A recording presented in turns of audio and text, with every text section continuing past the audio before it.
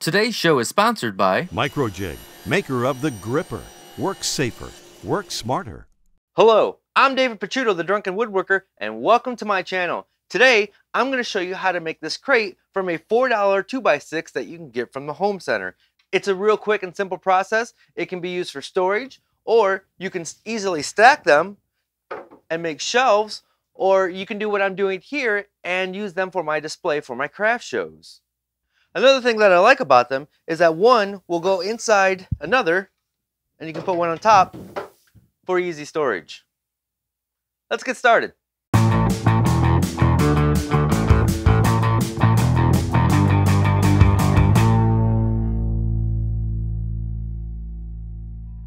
I start by selecting my lumber from Home Depot. One $4 92-inch 2x6 will make one crate. The first crosscut will be used for the 4 inside supports. The next 2 crosscuts will be used for the slats on the short ends. And then the final 2 crosscuts will be used for the slats on the long sides. Now, I'll take that piece that will be used for the inside supports, clean up one end, and then cut 4 square pieces from it.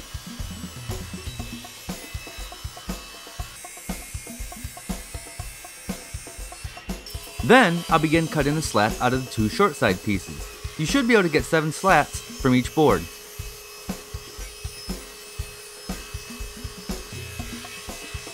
I'll repeat the process and then cut the slats for the long sides from our 2 remaining boards. Again, you should be able to get 7 slats from each board.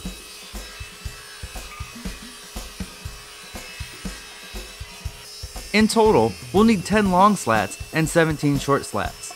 That means we'll need to crosscut 3 of our long pieces down to size. This is all you'll have left for scraps, which isn't much.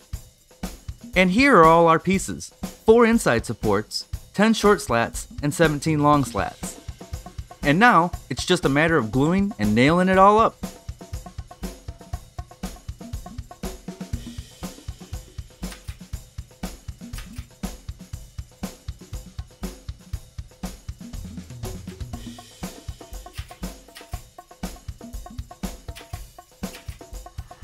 Accuracy isn't important when making the crates, but using a piece of scrap as a spacer makes for quick assembly.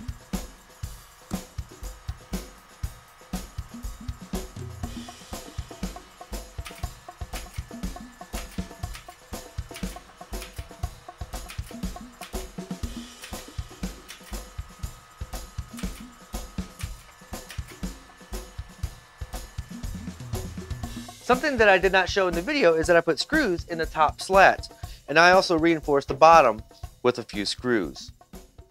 Well, thanks for watching. You can find plans for these crates in the description down below. Alright, be safe, stay passionate, and make something.